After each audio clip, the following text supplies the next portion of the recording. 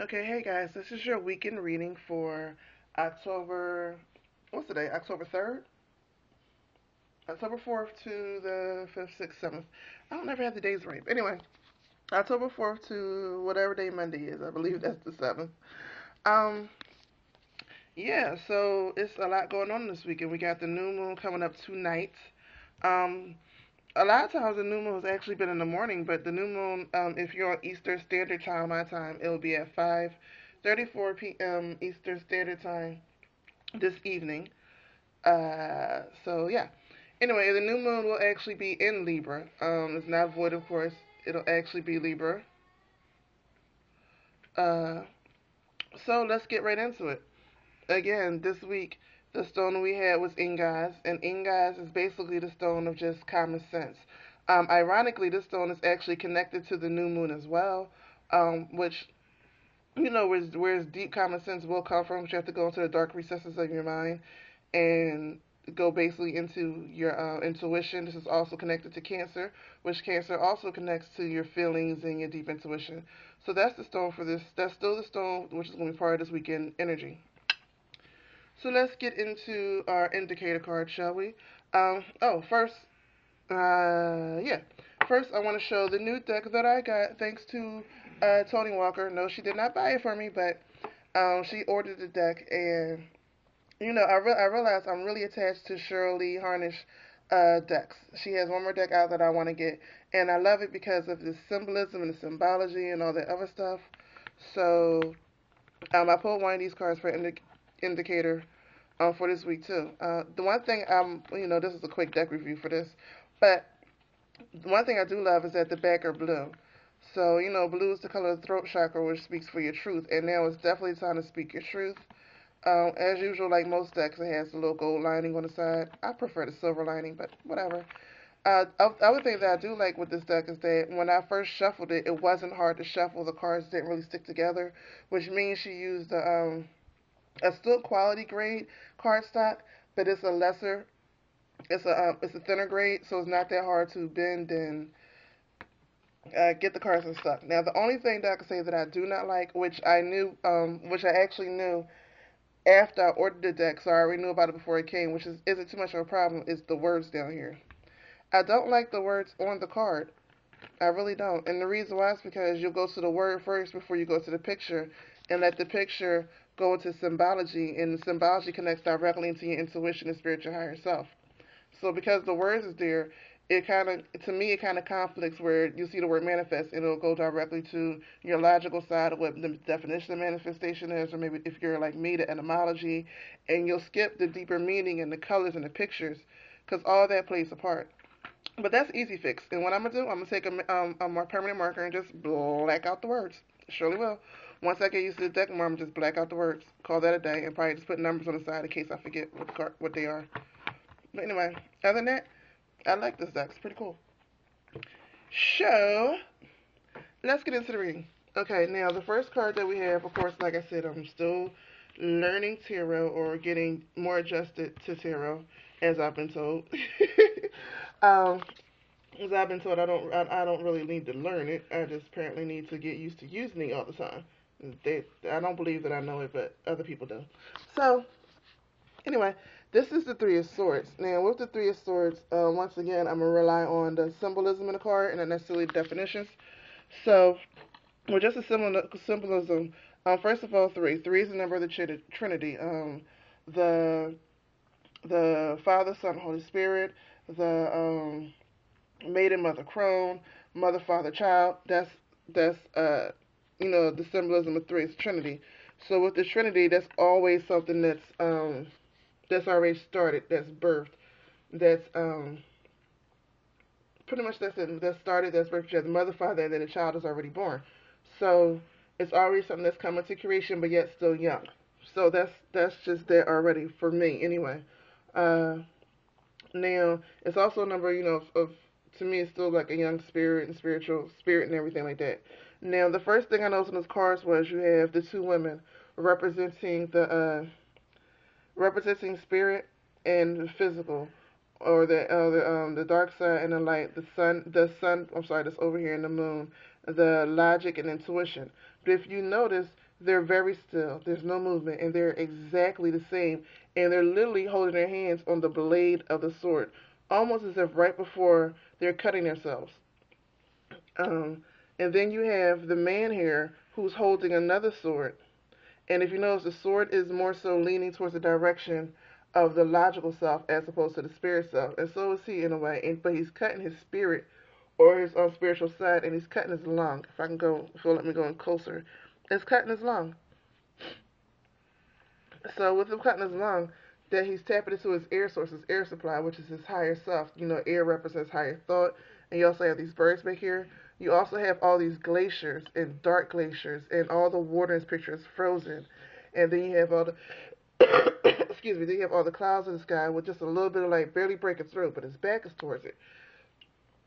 So that shows to me with the fact there's a whole lot of frozen ice is that there's a lot of emotions that are frozen in time. A lot of past emotions or even new emotions that are is not the problem is not your spirit, the problem is not your logic, the problem is your memory. Is when I look at this card, to me the problem is your memory and you holding on and you have keeping these people that you need to let go frozen in a time and space that you know are no longer at, and it's causing you pain. And with this new moon coming up in Libra, it's time to balance that pain. Instead of keep stabbing yourself like he is over and over again, trying to stop his breath, trying to stop himself from feeling, trying to stop himself from thinking about it. It's time to come out and balance it. So with that, I'm going on to the next card. And next card is from the other Shirley deck, and this card is the card of Revelation. And again, this weekend is going to be a lot of revelations, and you need to face them. We need to face these revelations. I really should switch this card. But anyway, I switched these two cards. But these is a lot of revelations. You need to face them. Libra again is the great balancer, but it's not just the inner balance. Because Libra is a very social sign, so it's an outer balance as well. So now it's time to balance stuff. Have those revelations about people who you need to let go, people you need to keep around. Now it's time to make clear cut decisions. Libra is also the scales. It's about justice. And when you have justice from the spiritual realm, because we're going towards Samhain, and the closer we get to Samhain, the more the veil becomes thinner. And the more the veil becomes thinner, the more spirit is allowed to get through and show you what needs to go, what needs to stay, for you to reap this last part of the harvest season before we go deep into the rebirthing season, which is really what the winter is about, nurturing preparation for rebirth. So with that being said, it's going to be a lot of revelations coming up, and you have to deal with them if you plan on sowing good seeds next year, if you plan on nurturing yourself throughout these winter months and preparing yourself for the birthing season in the spring, for the planting season in spring.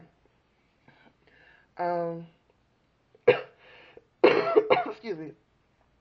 So with that, with those revelations, like I said, you have to go on. It's going to be while some of it will be inner, everything deals with the inner reflects the outer.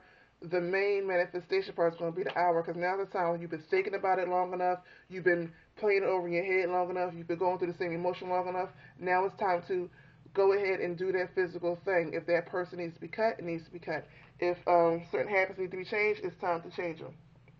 If whatever it is, if it's certain stuff you're still keeping on, I just need to you keep it around. You need to go. You need to go in order to bring that balance. This card is a surfacing card, which is basically the same thing as Revelations. Things are surfacing now that you've been trying to hold down, um, and it's surfacing to the point where you can't ignore them no more. And it's meant to do that.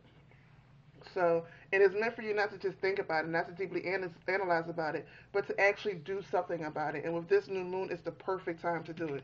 So let's go into the actual reading. Do do do do do do. Oh, there's a lot of upside down cards.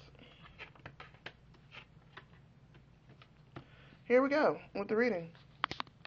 Uh, you have the loyalty card, and need to move the lights.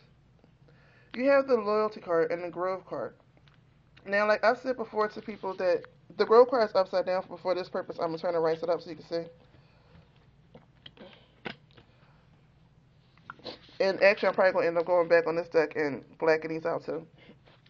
But with this, can I move this light so you can see? That works? That works. Okay, so with this, with the grove card, if you notice you have a cat, And cat basically runs off intuition. Put this up here to get a little more light. There you go. Cat basically runs off intuition. And you have the trees back here, which to me, trees symbolize a deeper knowledge and ancestral connection.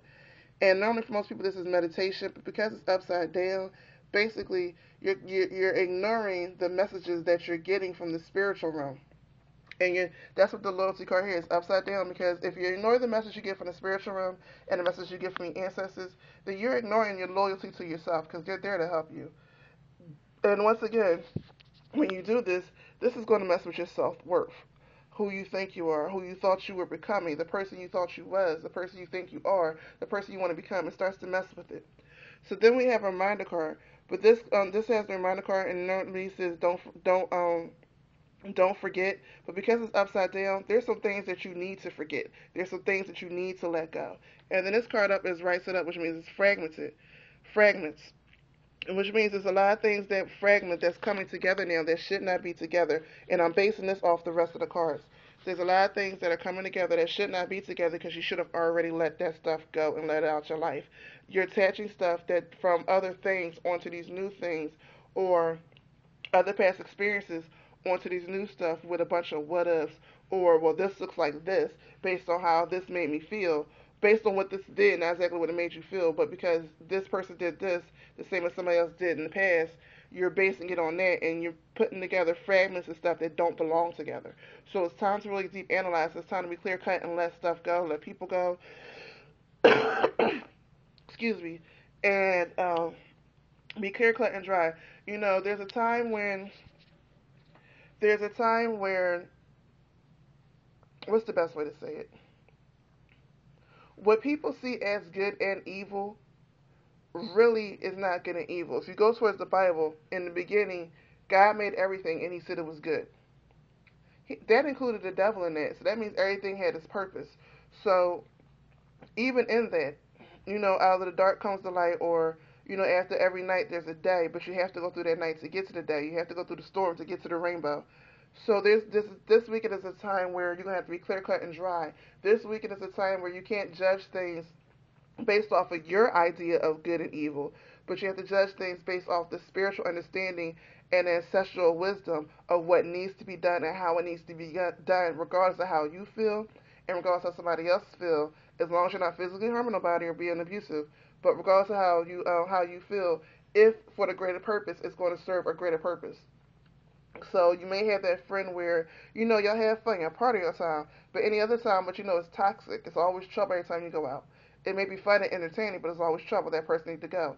It may be old habits that you know, it may not be a bad habit, but it could, I can't really think right now, but it could be just a habit that you have that's not no longer serving you. You know, it may not necessarily be a bad habit. It may be TV shows and books that you truly love, or that style or genre of books and TV shows that you love, but it's holding you back now because it's keeping you in a certain mindset that you no longer need, no longer serve.